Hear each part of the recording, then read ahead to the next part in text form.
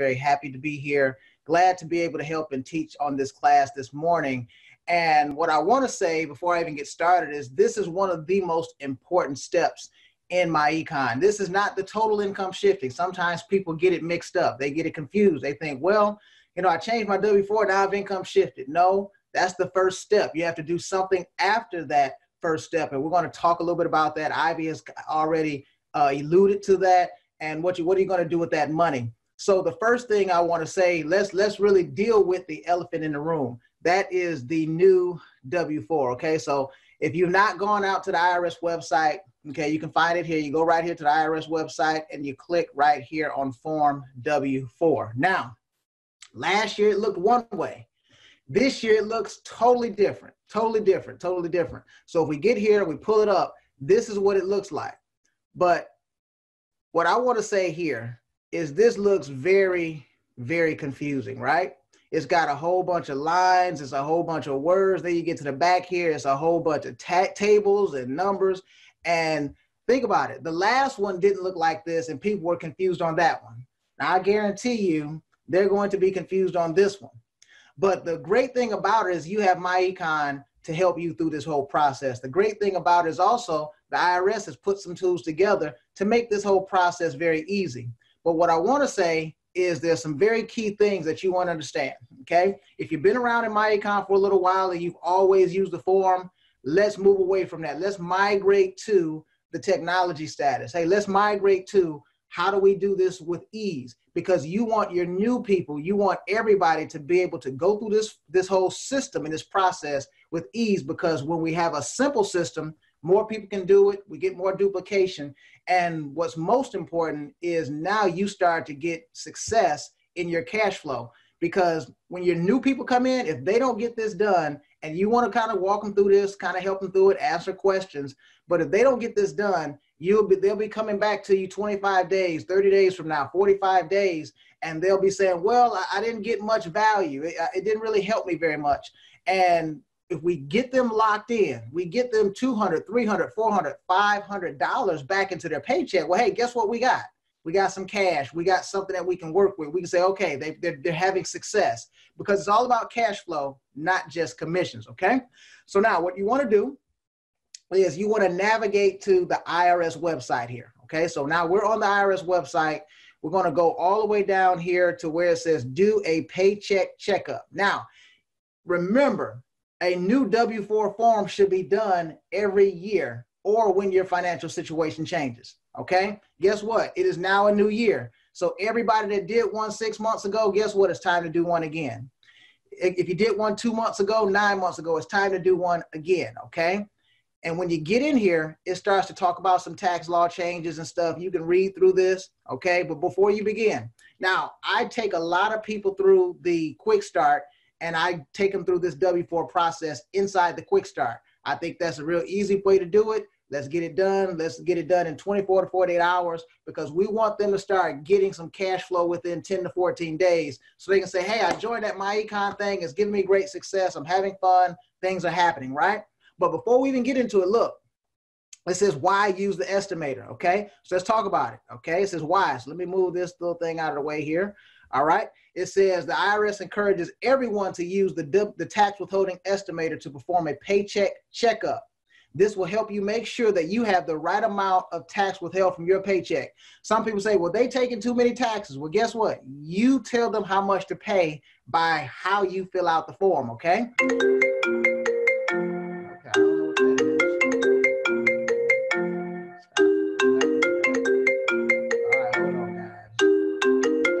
Supposed to be off there. Sorry. I don't know. My computer's linked up to my my phone. Okay. So it says there are several reasons to check your withholding. Checking your withholding can help you protect against having too little tax withheld or facing an unexpected tax bill or penalty at tax time. At the same time, you may prefer to have less tax withheld up front so you receive more in your paycheck, okay? So you want your money up front. You don't want to have them holding on to your money all year long. And it says, when should you use the estimator? Okay, now we're going to get into the estimator, but I think I got to lay some ground rules first. If you change your W-4 withholding for 2019, the IRS reminds you to be sure to recheck your withholding at the start of 2020. We're at the start of 2020. A mid-year withholding change in 2019 will have a different full-year impact in 2020.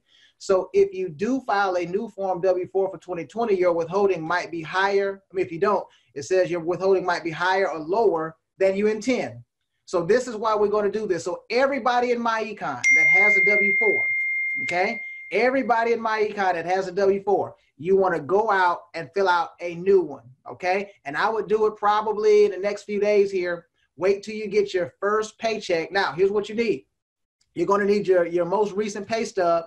I would wait until you get the first one inside this year, 2020, okay? So when everything starts over, because what this calculator is doing, or the estimator is doing, is taking a real-time snapshot, okay, of where you are. How much have you paid in? What's coming out of the check? If you do it on last year's check, for example, that's like right before the year change, well, that's taking all the stuff into account last year. It's not talking about right now.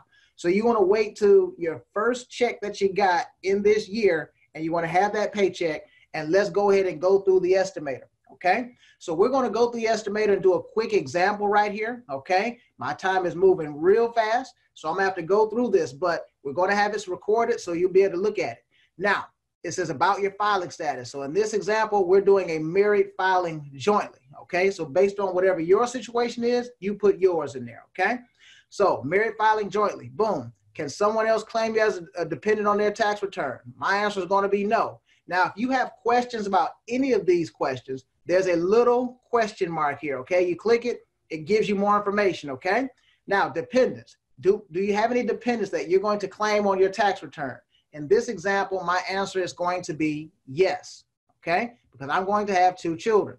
So now, how many dependents do you anticipate claiming on your tax return this year? So this year, I want to claim both of them. Now, your situation may be different. You're not going to put exactly the same things that I'm doing here. You're going to answer based on your scenario, okay? Income. Do you or will you or your spouse hold a job this year with paychecks with federal income tax that will be regularly withheld? The answer is going to be yes. So do we have taxes coming out that check? Yes. How many jobs do you expect to hold this year? I only have 1 job, okay?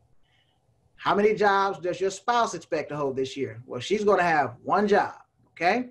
So we're just kind of going through here. See, this is much easier than just looking at that form. That form is not as accurate, even if you were looking at the new form this year or even last year. This is the most accurate way to do that. And I'm telling you, everybody, somebody called me yesterday. They said, man, have you seen the new W-4? Have you taken anybody through it yet? What you need to do is get away from the form, because this thing is going to fill the form out for you by just answering questions. It's doing a lot of things in the background, okay? And even as a new person, you want to go through this and understand how this works. Will I get a pension? No, I'm not old enough to get a pension, so I'm going to say no, okay? Check all that apply to you and your spouse, okay? So these are other sources of income. Now, this is very important. It says right here, net self-employment income. Well, a new person in MyEcon, they're not really going to know how much income they're going to make from MyEcon, so they shouldn't do anything there. Now, let's say you drive Uber or something, though, and you're making $2,000 a month part-time while you're working your job. Well, you might want to put that in here, okay? But most times, people don't have all this other stuff, okay? Scholarships, Social Security benefits. So we just kind of go down through here. In my example, I don't have any of this, so I'm not checking any of these boxes. My demographics, I will be 65. The answer is going to be no. I hope I don't look 65, okay? My spouse, she's not 65. I'm much younger than 65. She's much younger, so I'm hoping that that's good. Blind, I can see what I'm doing right here, so I'm not checking that. So we'll go right down here to next. Okay, now it's going to ask me some questions about my job. Okay, about my job. Man, time does fly. So let's look at this. Do you expect to hold this job for the entire year? Yes. I don't plan on getting fired or quitting. Okay. How frequently are you paid? I'm paid every 2 weeks. Now, every 2 weeks and twice monthly are not the same thing. So you see there's a difference here. You check which one that applies to you. Okay, so I got every 2 weeks. On what date did your most recent pay period end? So now this is where your pay stub comes into play. So when you're doing a quick start orientation with somebody, maybe you're doing it over the web, you're doing a webinar like this and you're helping them get quick started, right? You want to prep them, say, hey, get your most recent paycheck stub. So we'll go through that W-4. We'll get it all squared away while we're doing the quick start. You don't want them to be unprepared and say, well, I don't have my pay stub. I don't know where to get one. So maybe 2 or 3 days prior to, doing the quick start or whatever, or the day before, let them know. Go online, get your pay stub, do what you got to do. So let's go ahead and put a date in here. All right. We'll say it's the 3rd. Okay. So we got paid yesterday in this example. All right. It says enter the total number of wages you expect this year. Okay, so we got to know how much are we planning to get paid for the year. In this example, the first spouse is $40,000. Okay, we expect to get $40,000 for the year. Now, how many bonuses? Well, I got one of those jobs, they don't offer bonuses, right? So we're not putting anything there. But if you do have something, you may have something here. Okay, now using your last pay statement, enter the total federal income taxes withheld. So here's my total. All right, my total, since this is the beginning of the year.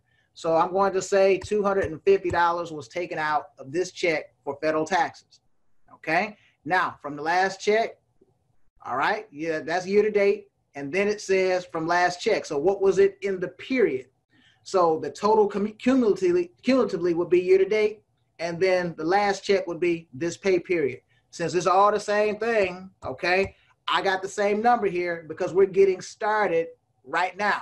This is the beginning of the year. This will be my first paycheck, but your number might not have the same too when we're dealing with somebody in February or March or something like that, right? So that's why these numbers are looking the same. Yours may not look like this or the person you're working with, okay? Do you or will you contribute to a deferred retirement plan, okay? Tax deferred retirement plan. I'm going to just say no here, okay? Now, they may have something. Do you contribute to an HSA? Sometimes people say, well, what is an HSA? Well, if you got to ask, you probably don't have one, okay? But that's a health savings account. But in this example, I'm saying no, all right? So that deals with me. But now we got to deal with the spouse. So we click on this. See, when all those tables on that back side of the form that I just showed you, that's what all this stuff deals with. But here, you're just answering questions. If you're going down through tables and all that, see, that makes our business look way more complicated than it needs to be. And our business is not complicated. It is a very simple business. So now we still just do it right from here. And I'm going to show you how easy at the end of this process that it's going to make for the W-4 correction. Now, does your spouse hold a job for the whole year? Yes. Okay. How frequently is your spouse paid? My spouse is paid every 2 weeks. All right. On what date did your spouse most recent paycheck end? So we're going to go right here. Same thing on that Friday, the 3rd. Okay. What's the total wages? $60,000. So the wife makes a little more in this example. Now, enter any bonuses. I have none. Okay. You may have some, but I have none. Using your last pay statement, enter the total federal income tax withheld. All right. So now let's go here and put the total here. So this one will be a little more because this is a higher income, right? So I got $375 year to date because it's the beginning of the year. And then the last check is going to be the same, $375. But remember, again, those numbers are not always going to be the same. I'm just doing it in this example based on the time frame, what we're doing now. Now, she didn't do any tax deferred retirement plan. She didn't do anything here with the HSA. The answer is no. So now we go to next. Now, here's what you want to do. You want to see the adjustments. These are adjustments to income, okay? So we look at these adjustments because you want to know what's down in here. Now, let's say that person has some student loan interest that they're paying, okay, that they plan on paying for the year. Well, that's going to go here, okay? If they got educator expenses, that's going to go here. See, these things will adjust the withholding down, okay? Okay, so it's not, it's like it's an adjustment. But now, health savings deduction outside of what you already put in there, all right? That's nothing. But now right here, alimony. Somebody may have some alimony, okay? So they got to look at these things. But now, right here, I want you to make a note of this right here. It says certain business credits for reservists, performing artists, okay, and fee-based government officials. Now, they used to have one that was worded a little differently, but on this new one, they don't have it here. So we have to kind of do an improvisation, okay? But here's what we're going to do here. I want you to just make a note of this. This is where you would use an area that you can put a projection of your tax deductions for your business in MyEcon. And this is one of the X factors and beauties of what we do here at this company, because now you can start estimating what you think you might have in deductions. All right. And we'll put it here and it'll adjust that thing again. And now you get more money back into your paycheck. But right now, for the first part of this example, we're leaving it blank. Okay. So let's keep moving. All right. Deductions from income, standard deduction, right?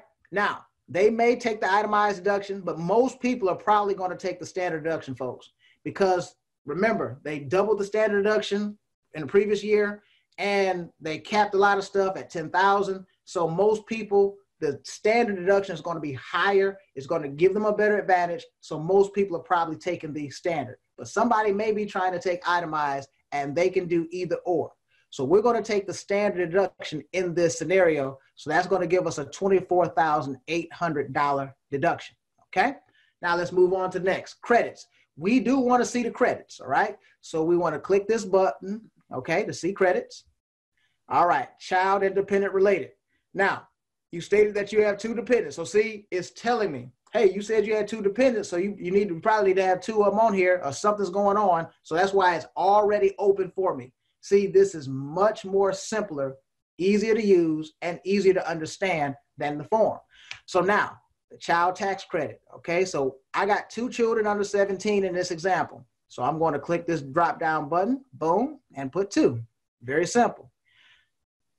All this stuff about maybe I got some daycare and stuff like that. I'm not putting anything in here right now, but your situation or the person you're sitting there talking to may be different. But for this example, I'm not putting anything in there, okay? Earned income credit. This income is a fairly decent high income, okay? Because, you know, you put those 2 together, it's 100,000. So, you know, they might not have much going on with this earned income credit. I'm going to leave that blank.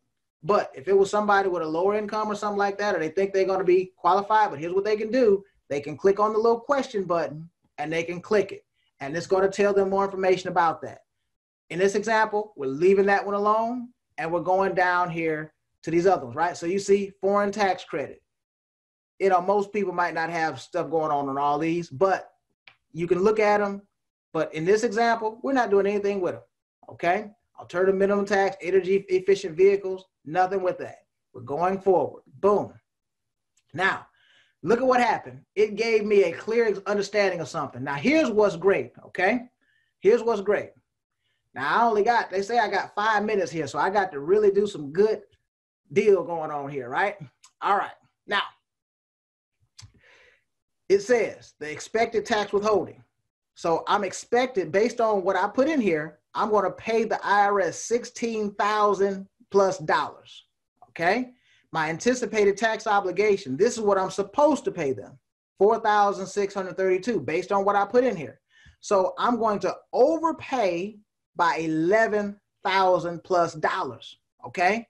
And it says I'm going to get a refund. So what this does for the new person, it gives them, see, when we start explaining stuff to people, they may or may not take it for face value. But when we do it on this website, guess what? All this comes from the IRS. So they have more, this has more credibility because it's third party. So they won't be saying, well, MyEcon said, John said, Angela said, right? They're going to say, well, the IRS said. So the IRS just told me that I'm going to get a refund. And when I get this refund, it means I overpaid. So now they clearly understand the refund means I overpaid taxes. See, we're in a scenario in America where most people are conditioned to think that a refund is good. And the bigger the refund they think is the better. Well, really, it's just the opposite. Okay. So now we go down here. It says, are you happy with these results? Well, I'm not happy with this. I don't want the IRS to hold $11,000 of my money, okay? So what we do is we take this and we slide this all the way down. See, we want to adjust our results. So we want to get close to 0, right? So now what we're doing here, it says, okay, I don't want no big refund. I don't want that. I want to get my cash now. $11,000 is a lot of money on a monthly basis. It's a lot of money on a monthly basis. All right, now it says how to adjust your withholding. Look at this, boom, how to adjust. So it tells you exactly how to fill out the W-4 form. It says put this on this number, put this on this line. On line 3, put 479. And if that's not easy enough, just guess what? Look at this. Boom. It says download a pre-filled W-4 form. So you don't have to be trying to go through all those tables. If you just click the button, bam, look at this. We open this baby up. You should be able to see it. Okay. And there's the W-4. And on line 3, it has the number that we should put in here. It has the number right there. Boom. That's all you need to do. What they need to do is fill out that top, bam, sign at the bottom, turn in. You're done. You're done, right? Okay. But now here's the thing. Here's something else you want to see. Look at this. It says, I'm going to get $274 less taken out of my check for taxes on the first job here, on this job. And then there's the other one here, okay, 210 less. So we get paid twice a week, right? I mean, twice a month. So that's 274 times 2. This is 210 times 2. You add all that together, that's the cash flow. See, we increase the cash flow by just doing this correction. But real quick, I got to go back here. I only got a couple of minutes. Now, let me go back. Let me show you something. Let's go back here in this example to the adjustments. Let's put our home-based business on here. Boom. Now, you remember what that total was, okay? I think it was $11,000 overpayment. So now let's put $5,000 here. $5,000 is a great, easy number to put in here. That's very conservative for getting started. See, on just mileage, most people will do $6,000 or $7,000 in deductions on just mileage. Pretty easy, okay? So for example, you drove your car 15,000, 16,000 miles, right? 15,000. Let's write off 80% of those miles for business. That's not hard to do. Well, let's say that's about 12, 13,000. This is 12,000 miles, okay? You get at least 50 cents a mile, but this year is 57.5. But at least 50 cents to make the math real easy, all right? So that'll be $6,000 in tax deductions for just driving the car. That don't even include the cell phone bill, the internet bill, okay, business meals. It don't include paying your child. So putting $5,000 here is relatively low. But what this does, it takes into account that you're going to have some adjustments here because you got a Schedule C coming up. So we put that on here, and let's go back here to the end. Boom. Look at this. Now my overpayment jumped to $12,000. See, putting a home-based business on here saved me money. See, the tax obligation is lower. Now we go here. Let's scroll this back again. Boom. Take it all the way down. Look, 217 less and 292 less. All right, every paycheck, twice a month. Add that all together. Let's say we got another $800-900, right? Let's go here. Boom. You can take that and go to your payment calculator in here, okay? Debt payment. So go right here. Go to the income shifting membership. Now let's see how this works. Let's go to the debt elimination calculator. Boom. You're going to put your stuff in here, all your debts. Okay, this is an example here. We got all kind of stuff. We got furniture, cars, student loans, everything, right? Let's go in here. Boom. Let's take let's say it's $800 and calculate. Boom. Now look at this. It did a debt elimination plan for you. Take the $800, slap it on this. Boom. In 4 months, this one's done. In 11 months, this one's done. 17 months, this one's done. Took us 97 months to get this thing done here, right? $255,000 in debt. Okay, we adjusted. See, this is the second part of income shifting. The first part was filling out the W-4. Now we took the money and did something with it. You could take some of that money and do a debt elimination plan. Now, Ivy showed you this. I got to show this other example here that we got to move. We got to move. Okay, let's go down here to tools. Let's go here to calculators. Okay, all this stuff is in your back office, folks. Periodic monthly investment. Let's take that $800. Let's get 9% return in the market because we got investment training. We're not doing that today, but we got that, right? Let's do that for the next 20 years of our life. That's income shifting. This has nothing to do with a downline. Look what happened. MyEcon was a $534,000 decision. It's not a $13.95 decision. It's not a $34.95 a month decision. It's not a $49 decision. MyEcon is a several $100,000 decision based on a process, based on strategy. You see, you made the best decision in your life to join this company. and you're just getting started. Now, see, on this process, you're going to get better with your finances. You're going to walk a little different. You're going to feel a little different. Guess what? You're going to be able to talk to people, and they're going to be recruited because of your testimony. You see? That's MyEcon. See, this is the beauty. This is the core of MyEcon. You can change your life. Even if you can't build a big old downline. Yeah, I build downlines and stuff for a living, but everybody not like me. Everybody's not like Ivy. But guess what? You can run a strategy. Everybody join this company can fill out a W-4 if they got one. Everybody can take the savings and put it on debt if they got some. Everybody can take the savings and put it in their investment if they got one, if they want to. See, we got 100% opportunity for those that want it. All right. I think I'm 3 minutes over. I got to turn the thing back over. I got to stop sharing.